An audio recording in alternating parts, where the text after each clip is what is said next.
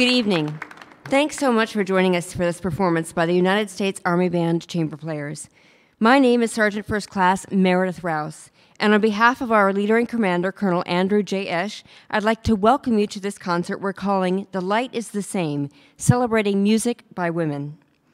We planned this show for March because it is Women's History Month, and for the past 6 years, Pershing Zone has celebrated with a chamber music concert, highlighting female composers and performers. We'll open our program tonight with a piece that brought two pioneering American women together on a concert stage. Amy Beach was one of the most respected and performed composers of her time, and one of the first Americans to succeed without being trained in Europe. She wrote her Romance for Violin and Piano, Opus 23, for Maud Powell, the virtuoso who concertized around the United States at a time when it was extremely rare for female violinists to have a performing career. The two women premiered the work together at the 1893 Women's Musical Congress. Here to play Amy Beach's Romance for Violin and Piano, please help me welcome pianist Staff Sergeant Nick Starr and violinist Sergeant First Class Annette Barger.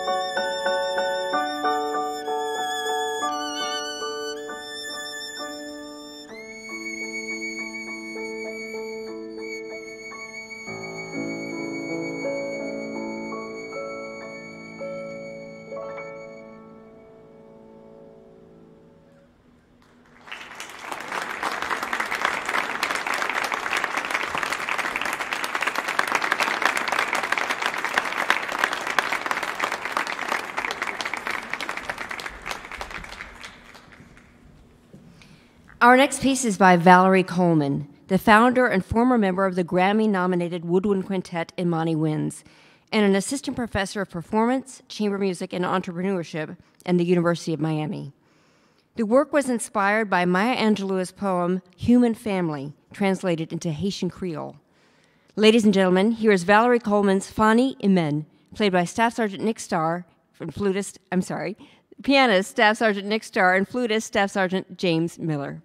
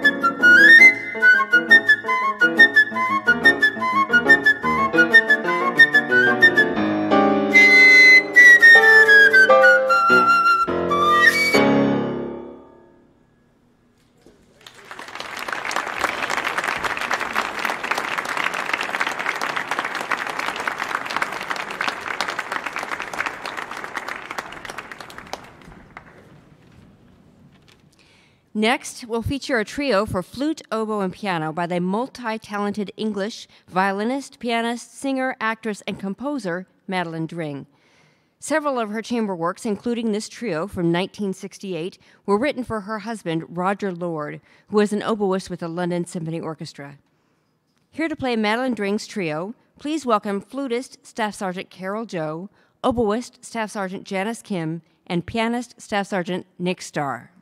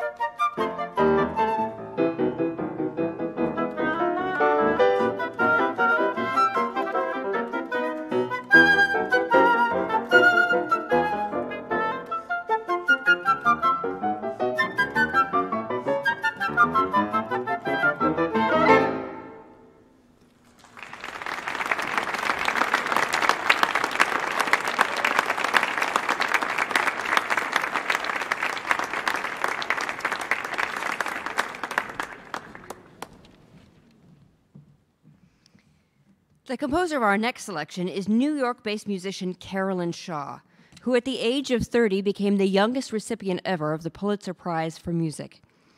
Tonight, you'll hear her work for piano Gustave Le Gray, which was inspired by Chopin's Mazurka Opus 17 in A minor. And as Carolyn Shaw describes the piece, it is a multi-layered portrait using some of Chopin's ingredients overlaid and hinged together with my own. The title, Gustave Le Gray, is a nod to the innovative artist whom some believe to be the most important French photographer of the 19th century. And now, performing Gustave Le Gray, here's Staff Sergeant Nick Starr.